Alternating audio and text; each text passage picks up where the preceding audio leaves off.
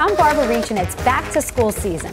If you're sending your child off to college for the first time, there's some things you're going to want to know so that their dorm room is just as organized as their room at home. First, they'll need a shower caddy. They'll need a place where they can store their shampoo and conditioner, soap, brush, lotion, toothbrush and toothpaste, and maybe even a hairdryer or a flat iron. Elise, what do you think about that? It's great. Okay. They'll also need a desk caddy. This one is nice and compact. And I suggest bringing uniform hangers so that all the clothes hang at the same level and it will look a lot neater.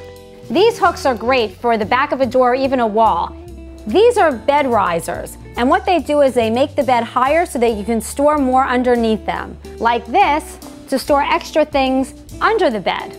If you don't have room on the wall for hooks, the Room It is a great contraption. It takes up very little space and it has snaps instead of hooks to hook the things that you need.